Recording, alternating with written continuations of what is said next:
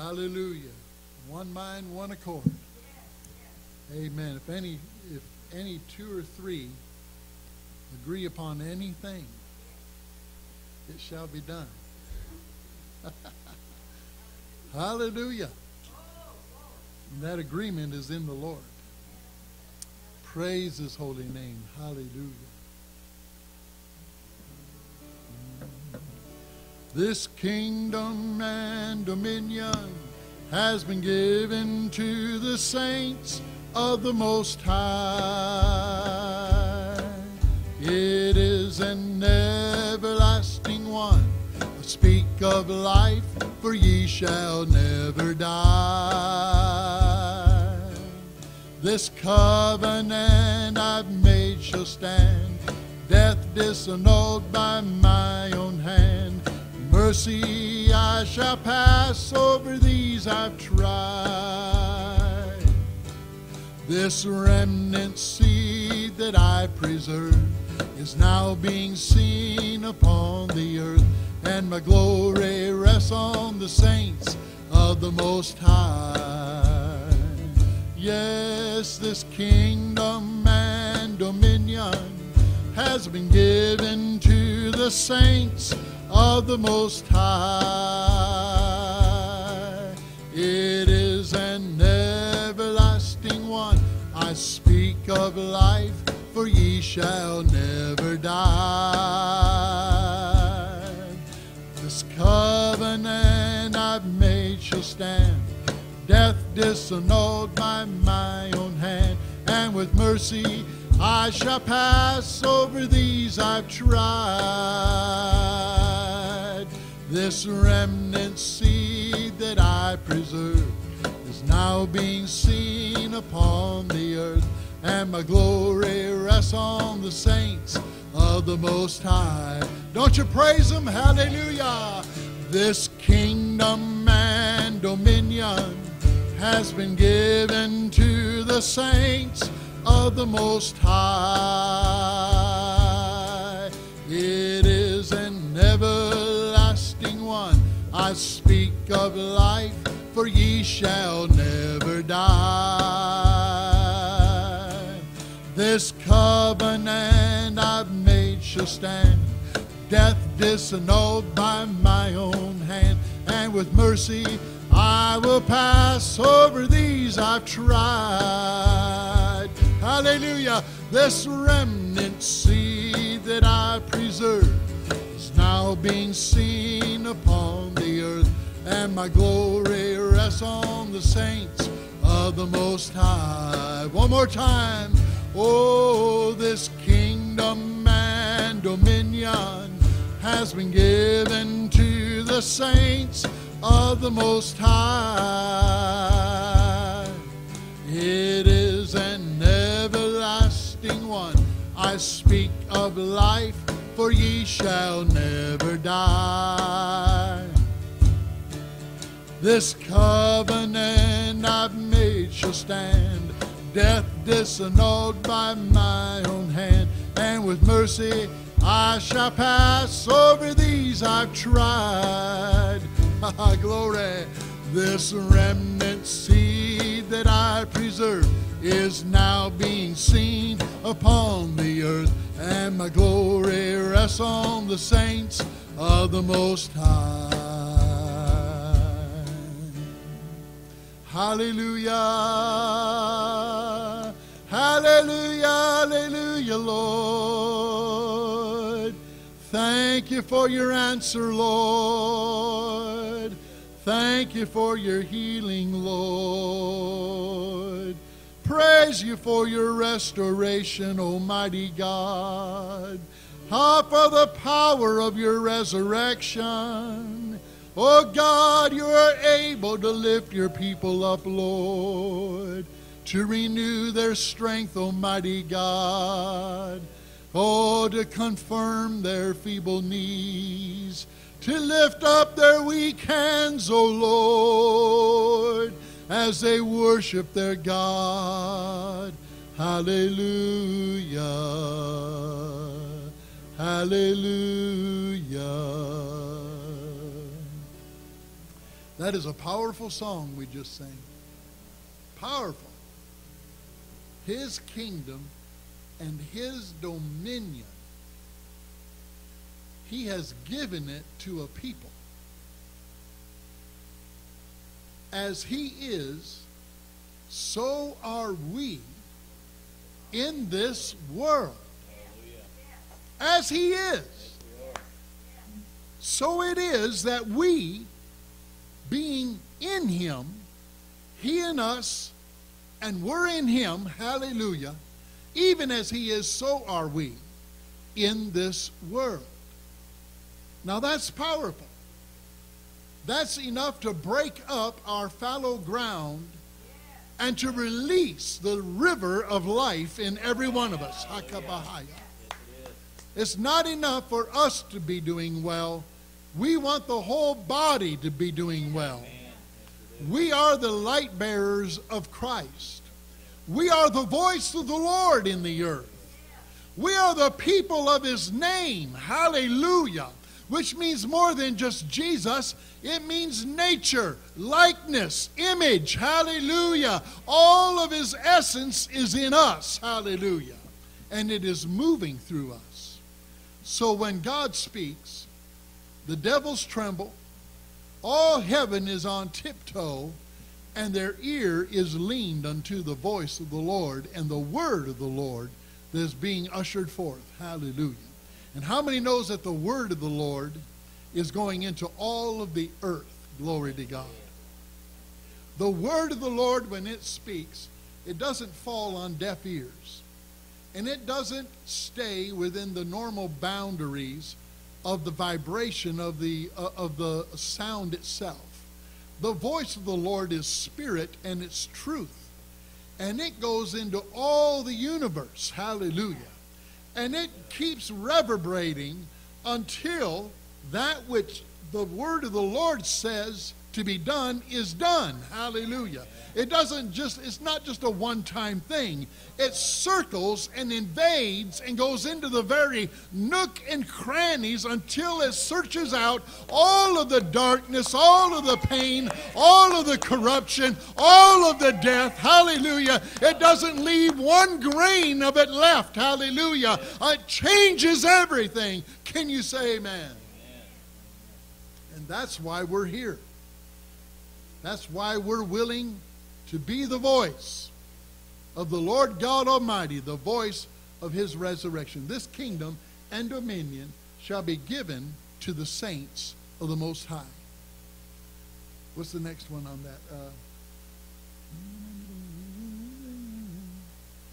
This covenant I've made. Is that the next line? Anyway, I want to go to that line. This covenant that I have made, it will stand. Now you know we've entered into a covenant. That we are in the covenant that supersedes the old covenant of the law.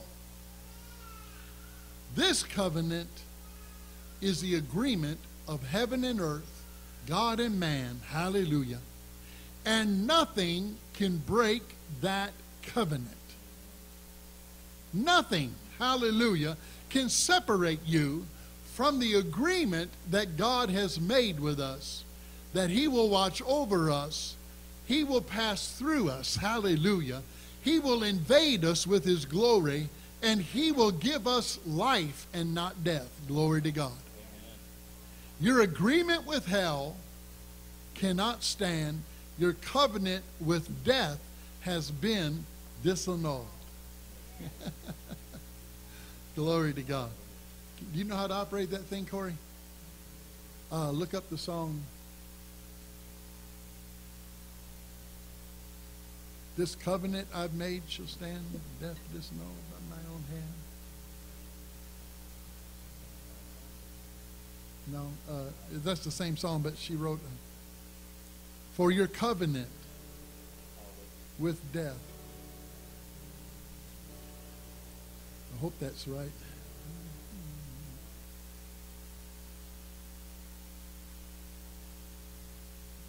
I'll need the words so I don't remember all the words. For your covenant with death shall be disannulled and will not stand.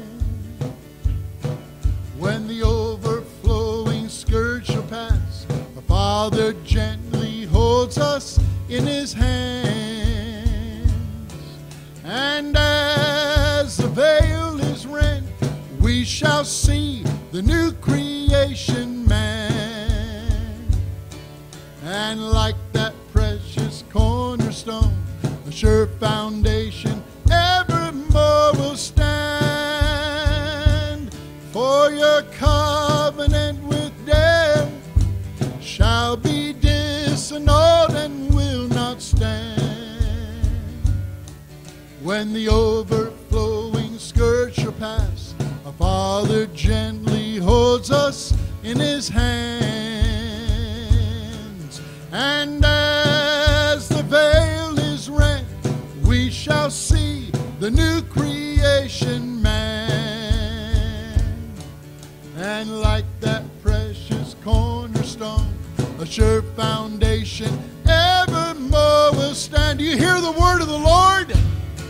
Your covenant with death shall be disannulled and will not stand. When the overflowing scourge shall pass, our Father gently holds us in his hands. And as the veil is rent, we shall see the new creation man. And like that precious cornerstone, a sure foundation evermore will stand. Oh, for your covenant with death shall be disannulled and will not stand. Yes, when the overflowing scourge shall pass, our Father gently holds us in his hands. And as the veil is rent, we shall see the new creation man. And like that precious cornerstone, a sure foundation evermore will stand. Let's give the Lord a hand this morning. I'll tell you, these are words of life. Hallelujah. And that's what we're standing on for all of those that are suffering today. All of those that have been put in the furnace. Hallelujah. The flames are getting hot. Things are happening to certain ones. They're living sacrifices unto God. We have not yet resisted unto the shedding of blood, is what the scripture says. But we are living sacrifices. Some in our midst are going to have to go through some things. And like the man at the gate called beautiful, why, Lord, is this man in this condition? And who sinned? Who disobeyed God that he's in such a shape? And the apostles said, Jesus said, this man isn't in this shape that he sinned or anyone else sinned. He's in this condition to glorify his God, to bring glory to God. How's that going to glorify God? Well, the condition itself has no glory in it, but it's what God does in it. Hallelujah. It's what the fires accomplish that we give God the glory. Hallelujah. Now, this is the togetherness that we're speaking of this morning. One for all for one. Hallelujah. 3 musketeers. They had the revelation. Whatever happens in you, happens in me. It's impossible not to. If you rejoice, I'm rejoicing. Amen. It's contagious. It's a mirror, and it keeps mirroring the glory of the Lord throughout the body. If there's a victory somewhere, that victory makes its way to me. Hallelujah. And I become the recipient of that glory, of that victory. Now that's why Jesus was the first of many to be raised into glory. That's why we put all of our faith and trust in that concept. Because God, being no respecter of persons, if he raised one man from the dead, he'll raise every man from that death. And that wasn't just being raised from the grave. Again, we have to go to the definite article in the Greek. He rose from the death. The death. That isn't the grave only. The death is the death that the scripture says that he has put under his feet. But now it remains for the body of Christ to put it under their feet. Well, how do we do that? By identifying with Jesus. If God did it for him, he is the author and the finisher of our faith. If God honored that one son, he will honor all the sons. Can you say amen? Why do we know that we will no longer die? I know we say we die.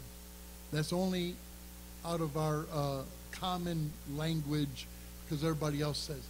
But the fact of the matter is that as far as the death goes, Jesus has conquered it. Glory to God. Before Jesus, people laid their bodies down in death, and their soul remained in Sheol, which is the grave. And there was no resurrection for them. But when Jesus came, he resurrected them and brought them into the life of his Father. And he projected that unto all humanity after him. Hallelujah. So that through one man, death has been disannulled forever. Through all the ages and the generations, he has bought our life. Hallelujah. And rescued us from death. Glory to God. So while we're going through this life, we are now needing to follow him after his resurrection. Where did he go after his resurrection? Back unto his Father. And where's he at? In the Father. He is in the throne of his Father at his right hand. That's where we're headed. Because that's our calling, that's our purpose, is to follow him beyond the resurrection into the life of the resurrection, and then to become instruments of his kingdom.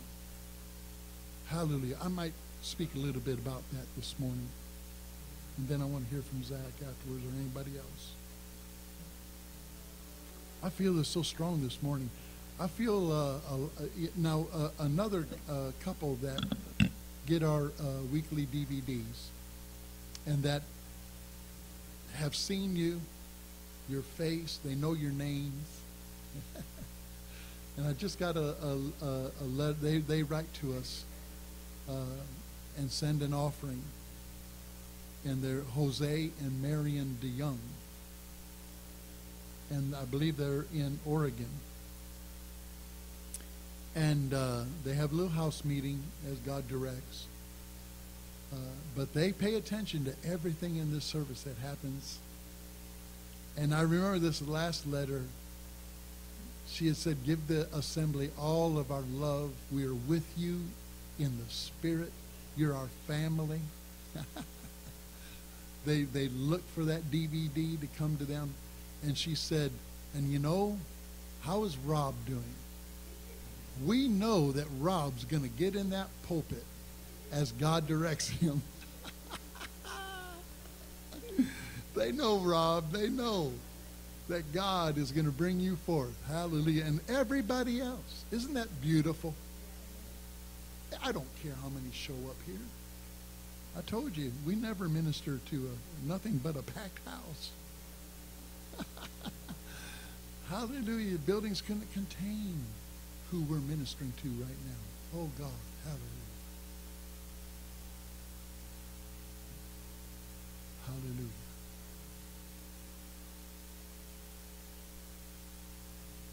Hallelujah. Even so, Lord, even so, minister out of the throne of your authority, oh God.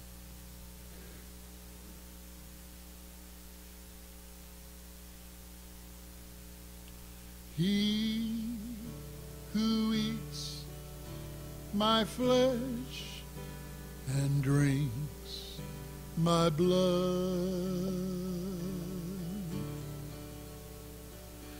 I shall raise up.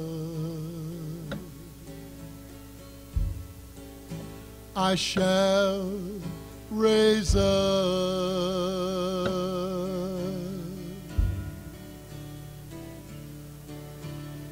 He who eats my flesh and drinks my blood,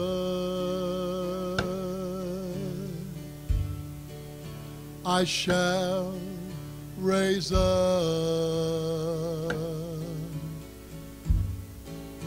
in the last day.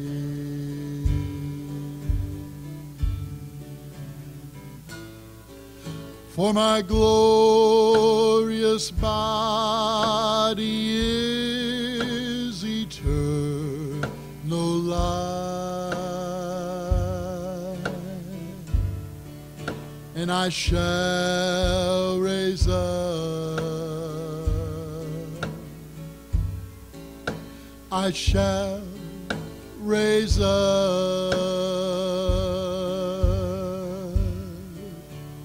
He who dwells in me, there's found no death, nor strife. Are you hearing me today? Hallelujah. For I shall raise up in the last day. Come on, sing it. He who eats my flesh and drinks my blood, I shall raise up. He's going to raise you up. I shall raise up.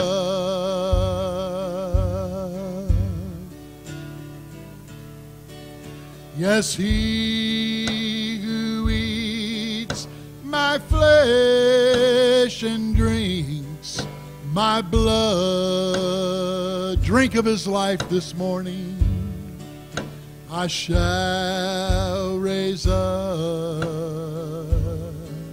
Hallelujah. In the last day. Touch Charlotte, Lord. Touch Charlotte. Hallelujah. For my glorious body is eternal life. Come on, raise up, body of the Lord. Hallelujah. And I shall raise up. Let them raise up in you. Hallelujah. Glory. I shall raise up.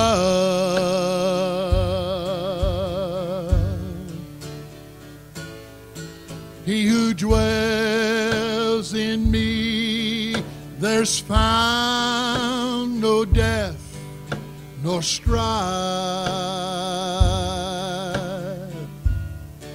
And I shall raise up in the last day, and I shall raise up in the last day.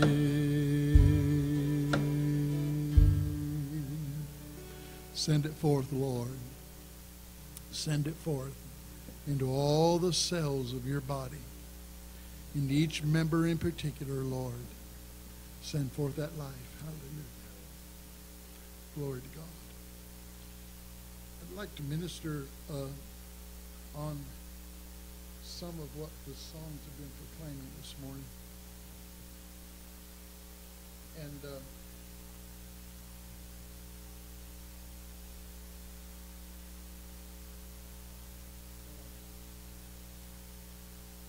know that we're all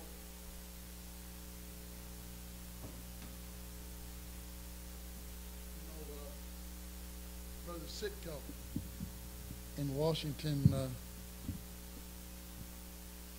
don't know if it's Pennsylvania or West Virginia, what they call that certain area, but I think it's Pennsylvania, Washington, Pennsylvania. He was from the old Latter Rain movement. It was one of the big churches of Latter Rain up in the north. And he told me one time, he said, Brother Bob, we have great fellowship together. And I said, well, I believe that, Michael. And he says, you know why? Because we're a couple of fellas in the same ship. And we have great fellowship this morning because we're all in the same ship. We're all in this together. No matter where we came from, no matter where we started out at, the fact of the matter is that right now we're all together in this. And there's no going back. There's no leaving this place and trying to find a comfort zone where at one time we felt so wonderful about everything. But you know, I still feel wonderful about everything. It's just that everything's changing around me and in me. It's just that there's a great earthquake going on. Fires are raging. Elements are burning up. Heavens are rolling up like a scroll. The earth is in tumult. But you know what? It's a beautiful day of the Lord. Because all of that means that there comes a new heaven and a new earth. A new you and a new me in the midst of all of this. So we already know that. God has shown that to us. So these little things that are so light and insignificant in the term of the long run in God, they don't slow us down or they don't cause us any consternation because we know the Lord's in control of it all. Now we're in the midst of a great moment in God. I'm going to need Corey for you to get up some scriptures for me. If he doesn't know how to do that, Zach, maybe you can help him. But I need to get 1 Corinthians, the 15th chapter. And I'll have to look and see where I want to go to. Go around verse 50. But there's certain things that separates us from all the other Christians and belief systems out here. We see things a lot different than what the nominal church does. Although we see the foundation, which never changes. The foundation is Jesus, and he never changes. It's all on him. It's all through him, in him, and on him. And so we keep the foundation. But we start to separate from the church realm, the institutionalized church realm, when it starts talking about things such as the coming of the Lord or the judgments of God, because that starts to allow their soulish, fleshly mind to get involved to the point where they start making God into a man, thinking like a man, acting like a man would, with revenge, with an escape theory, with this, and that's what the rapture is, literally, is that the church needs to get out of this mess. this world. And they're hanging on to one day get out of it, to escape it before it gets them. And that's why the churches are a lot like fortresses. You have to come through the gate, and you have to be questioned before you even get through the gate. Yeah, they have to decide what you believe in. And if that lines up with what they believe in, well, that's all out of fear and out of torment. The devil's raging like a lion everywhere. He's getting inside the pastor. The organ player is running off with the song leader. The pastor's skimming funds off the accounts. The treasurer is taking vacations to Hawaii. And they're doing all of this stuff because the devil made them do it.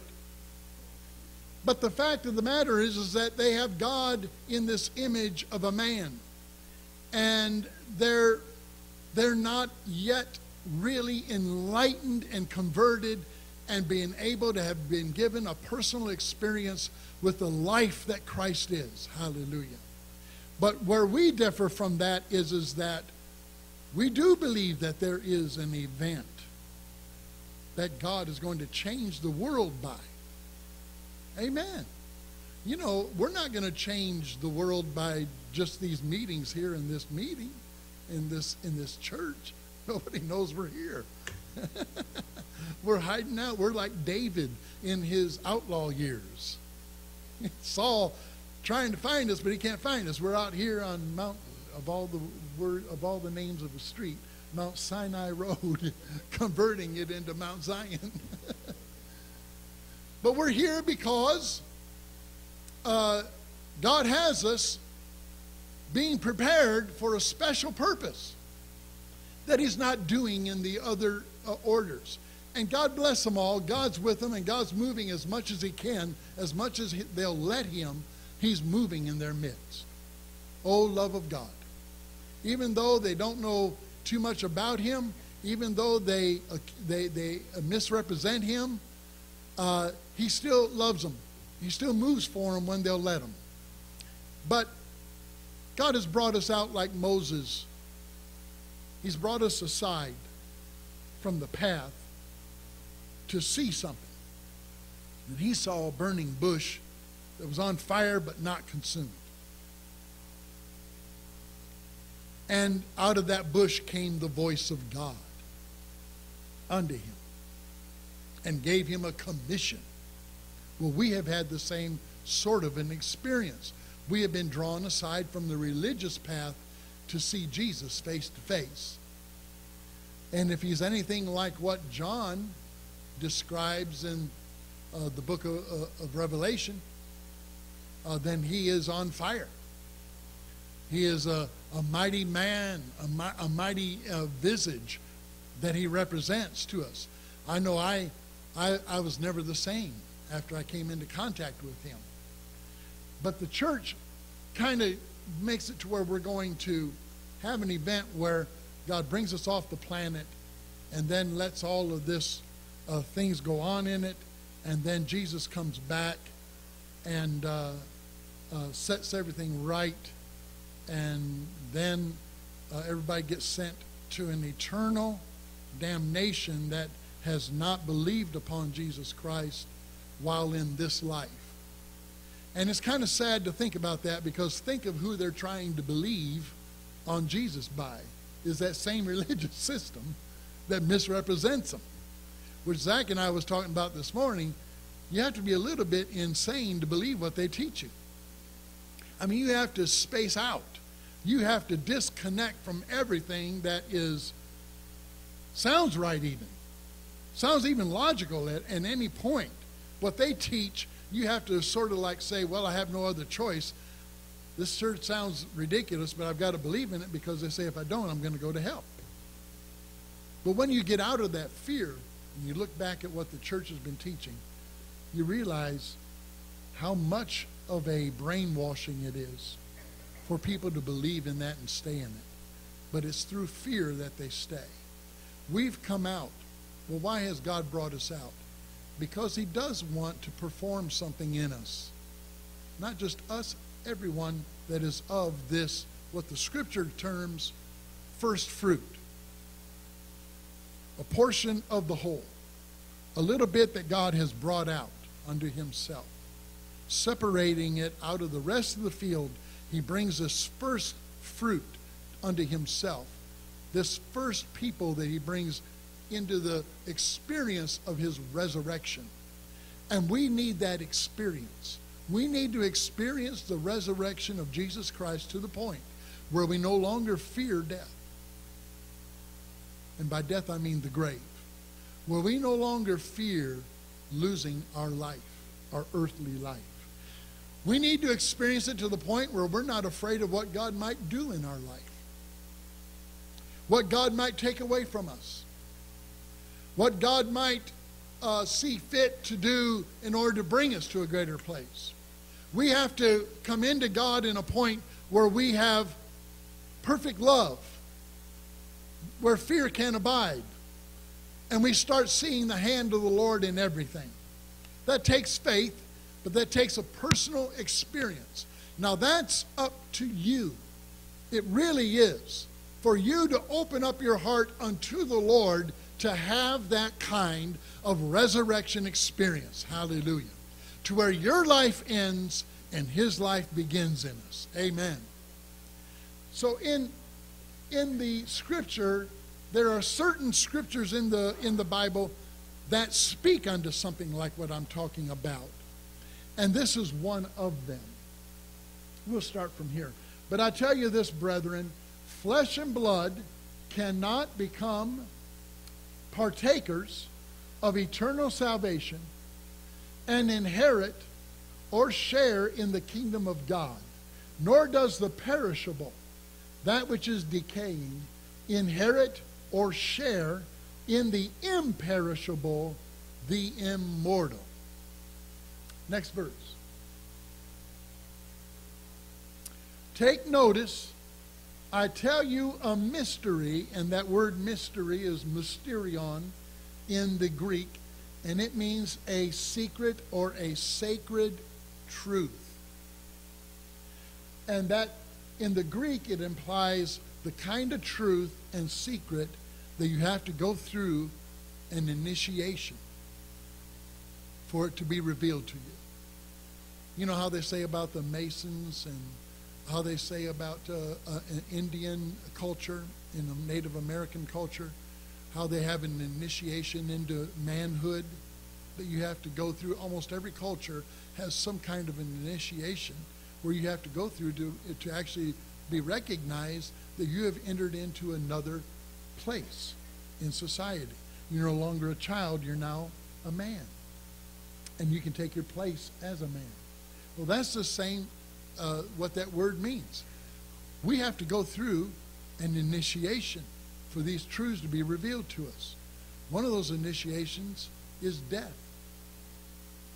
We have to experience the dying out to our former life so that we are no longer answerable to that old man, the old nature.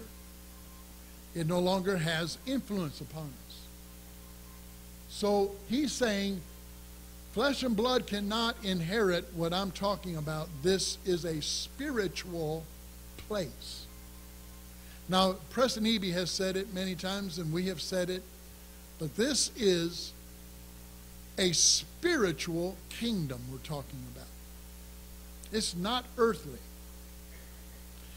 It's not some kind of a kingdom that will operate like the United States of America or any other government. I love my country and I love the freedom I have in it. But God isn't fashioning his kingdom after the United States of America. His government is in truth and righteousness and justice, and it is able to bring out the best in all of the subjects of that kingdom. It has a king.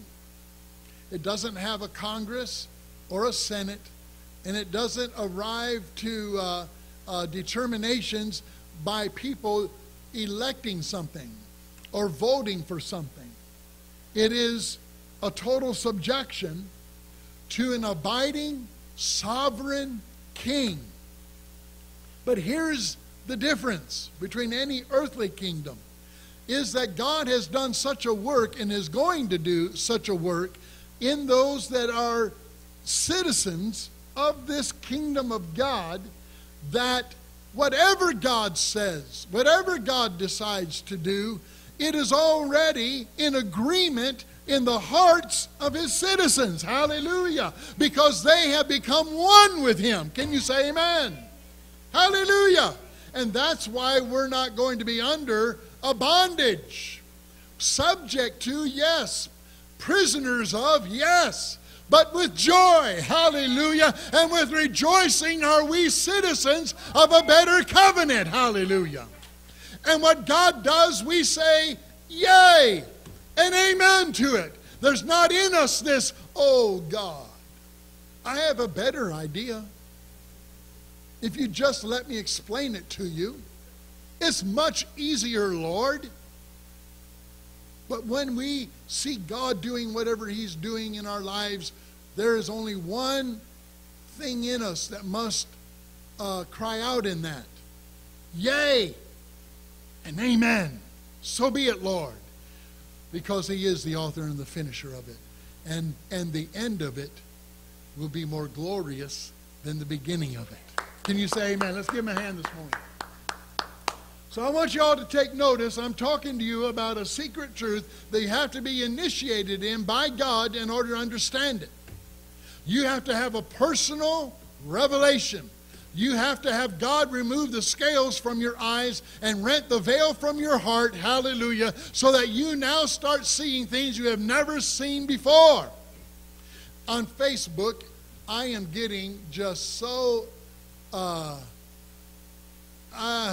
is just wearing me out to look at Facebook, because most of my friends are those that we know through the ministry. But they come from everywhere, out there. They hear your name, so they want to be your friend.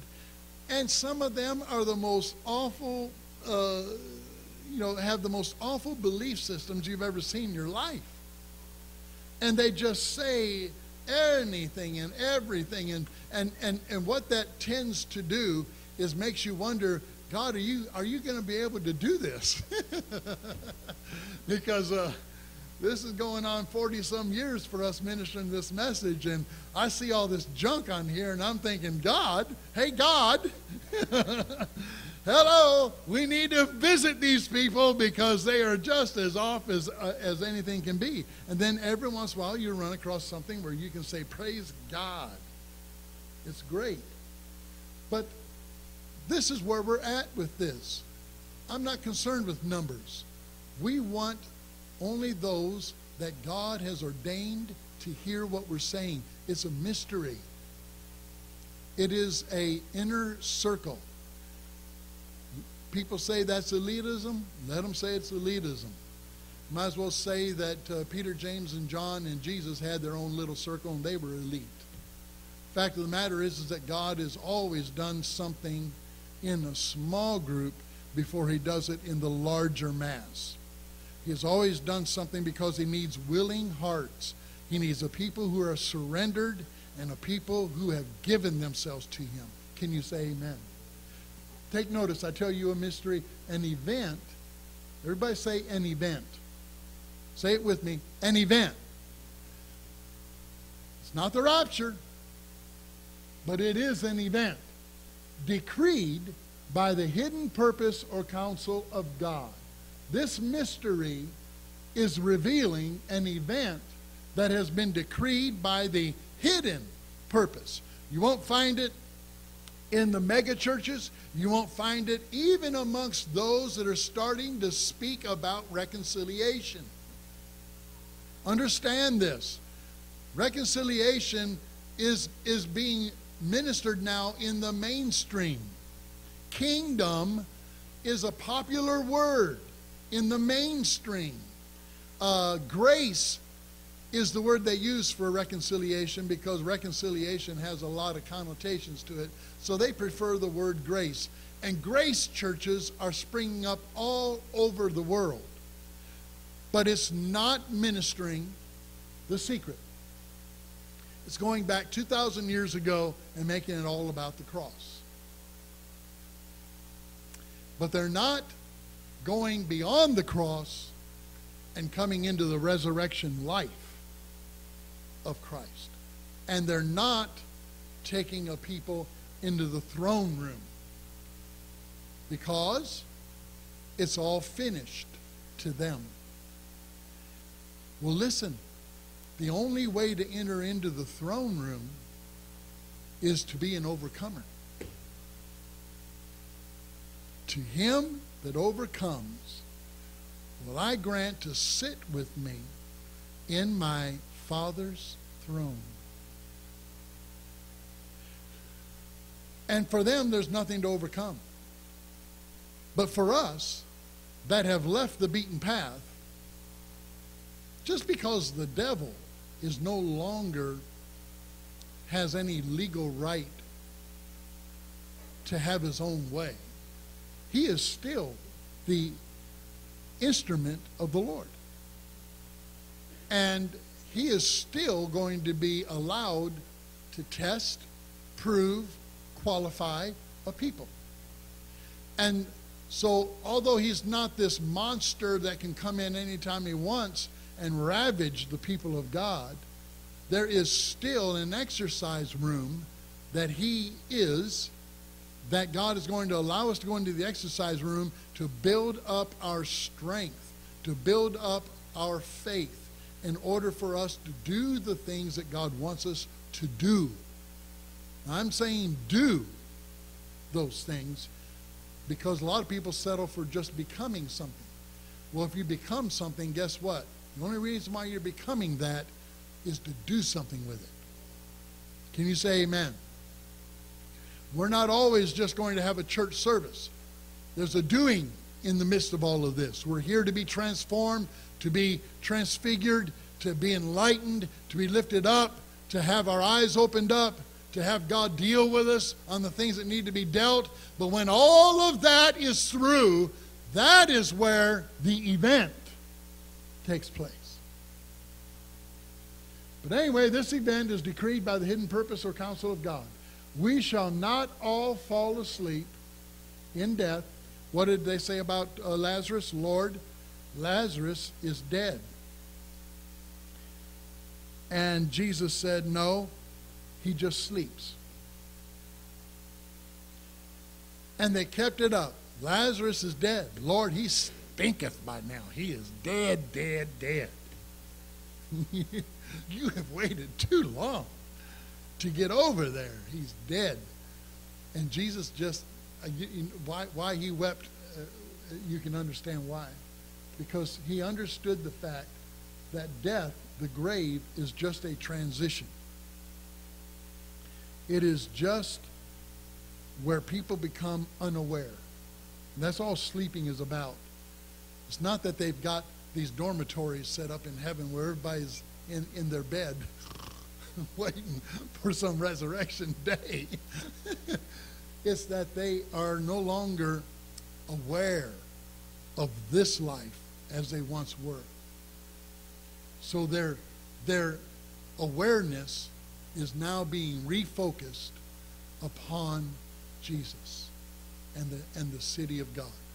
You know, in the book of Revelation, it talks about the New Jerusalem. And it talks about, describes the city.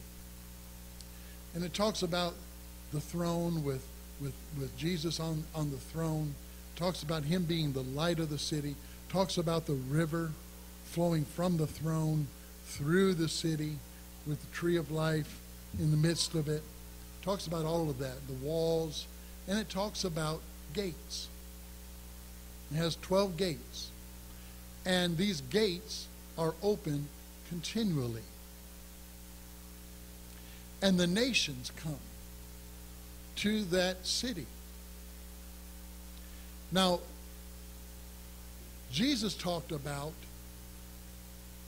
an outer darkness where there will be weeping and gnashing of teeth. Not fire. He said outer darkness. And I believe that this is showing us the image of the light of God being in the city and the light expanding beyond the city, but God allowing there to be a diminishing of that light for all those that are outside of the city that have to go through an initiation to enter into the city. There is a darkness. And that is where torment is. Not a physical torment like we would think of pain. A spiritual torment. What have I done? Why didn't I do this? Oh, regrets. All of this. But the good news is the gates are open. And the gates never shut. And then, as they see the light, they walk toward the light, out of the darkness. And that progression brings every man, woman, and child into the presence of the Lord. Now, I don't agree with people that just cut things out and throw it away concerning God. He is everything the Scripture says He is. And His judgments are true. Because judgments aren't to just torment us. Judgments are to heal us, restore us, give us another place in God. So I run after the judgments of God in my life, believe it or not. I welcome the judgments because, again, I have been initiated. I have seen and felt the heart of God. I know the love that God has. I know that He will never, ever, ever forsake me or leave me or give up on me. That His plan includes the fact, and I believe that Mike mentioned that so beautifully last week when he ministered, which was an astounding message, where he said, you know, even if I made mistakes, God is going to make those mistakes work for me, not against me. Even if I have taken the canvas of my life and scribbled on it, God is going to take that scribbling, hallelujah, and turn it into a masterpiece, glory to God. And I'm telling you, we can't do anything to make God leave us or forsake us or give up on us. But we are going to have to learn righteousness. We are going to have to become obedient. We are going to have to allow the judgments of God to start giving us the mind of Christ, the heart of God. Hallelujah. So that we're no longer doing our thing, we start doing God things. Hallelujah. Can you say amen? I want the judgments of God. I want God to take this lump of clay and to fashion it and form it and make it into that which brings glory to Him. I know I'm a vessel of dishonor, but God is able to take the dishonor and make it honor unto the name of the Lord. And He's able to do that for all of you. Hallelujah. We will not fear our God. Hallelujah. We will not fear our Father and think that we are going to be eternally lost. Oh God. But for all of our loved ones that have crossed over, for those that don't know the Lord, yes, they may be in a darkness and in an unawareness, not able to discern anything when they first go over. But that is where it begins. It carries on. Hallelujah. The gates are open continually. Hallelujah. Well, why have gates if only the people that are saved are in the city? Because there is a progression. Even after death, there is a progressive parade of lost souls coming into the presence of Christ. Hallelujah. That's what separates us from the church system, is that we see the grace of God even beyond the grave.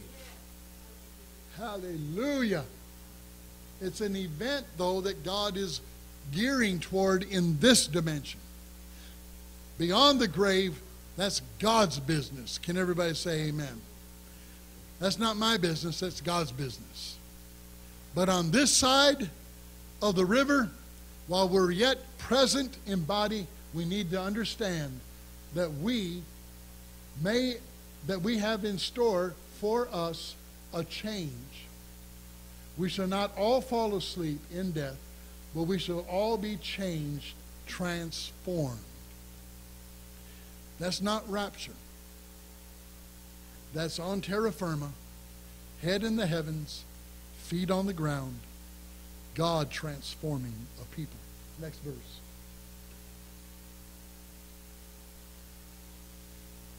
In a moment, in the twinkling of an eye. The Greek says, the word it uses for a moment, in an atomos, which is where we get our word for Adam. In the atoms. In fact, it has nothing to do with time.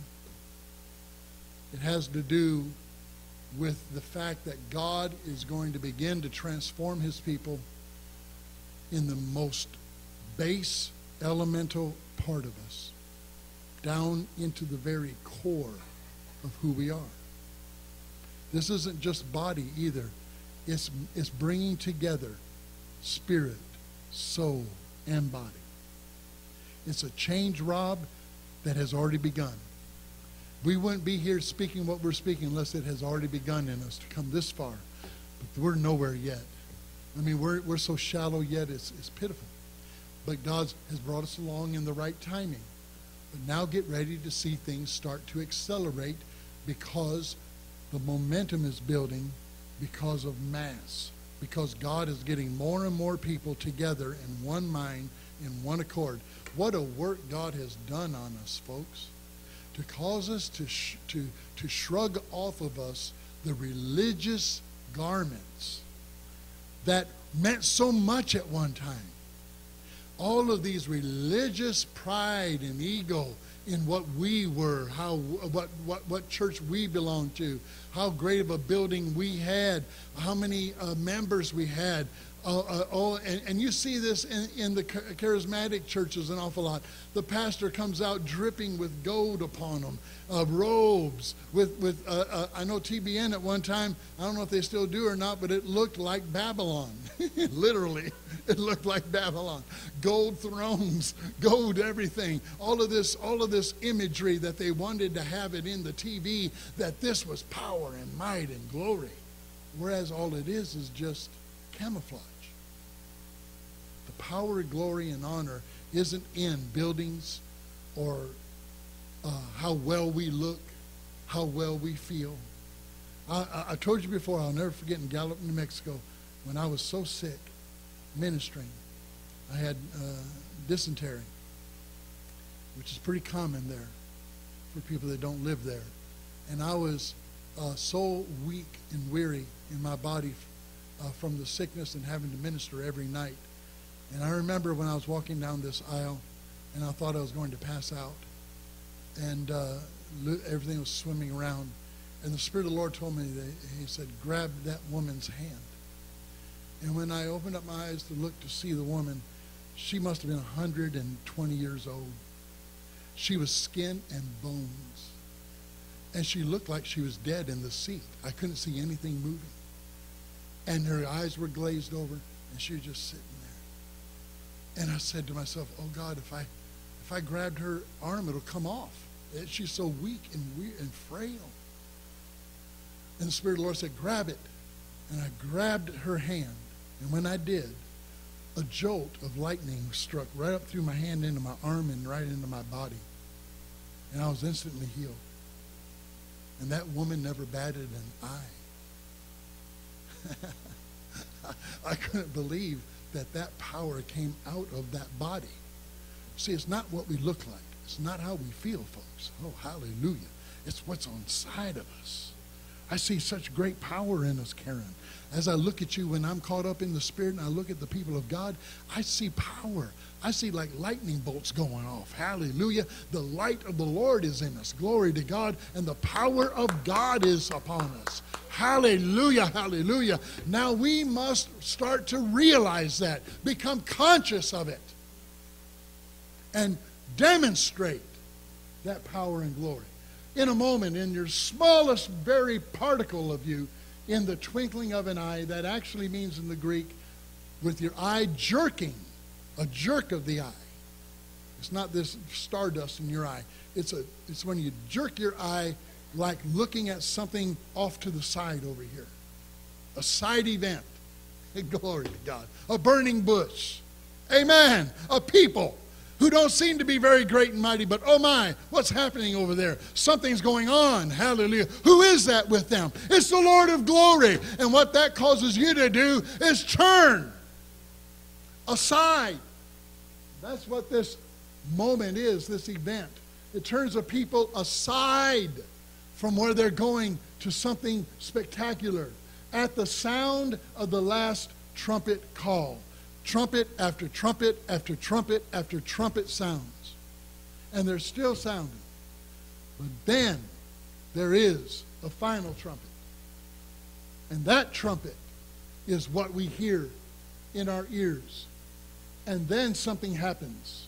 For a trumpet will sound, and the dead in Christ, hello, those that have been initiated, who have died in Christ, died to their old world, died to their former life, the dead in Christ will be raised imperishable, free and immune from decay. Woo, hallelujah. And we shall be transformed. Hallelujah. These are sons of God that is going to happen to. Sons of God. Why that? Why sons of God? Because it's a term that separates us from the children of the kingdom.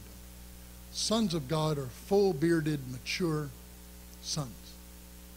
They have been raised up in God, and now God has said, now I'm going to use you to do my will and my purpose. I trust you. I see myself in you. Hallelujah. You're everything I am, and I want to send you forth now. Hallelujah. Then the events start to unfold, where kings start to come to a rising up in the earth of a company of people who are going to stand in the earth, and there's going to be such a glory and an anointing and a power upon them that they are going to start to set things right in all of the earth and in all of heaven. Heaven and earth will be judged by them, according to scriptures. Angels themselves will be judged by these that have come into the event through an initiation by giving themselves unto the process that God requires. Those that don't want to go through this process, I'm not worried about it. I am totally focused on this one thing. I'm not worried about how the Baptist church is doing. I'm not worried about how Pentecost is doing. I'm not worried about New Age or what they're doing or how many of these other things going on. I'm not worried about ISIS. I'm not worried about Iran. I'm not worried about Israel. I'm not worried about any of that. None of that involves me. That's all distractions for the soulish mind to get involved in, to get political about. Well, politics have no place in this. This is all about the kingdom of God. And the kingdom of God is peace, joy, and righteousness in the Holy Ghost. That's what the kingdom is. That's what we are about, bringing peace and joy and love into every situation. Can you see yourself as that? The very light bearer for that, wherever you go, wherever you're found, that peace and joy and righteousness emanates from you. This is what we want.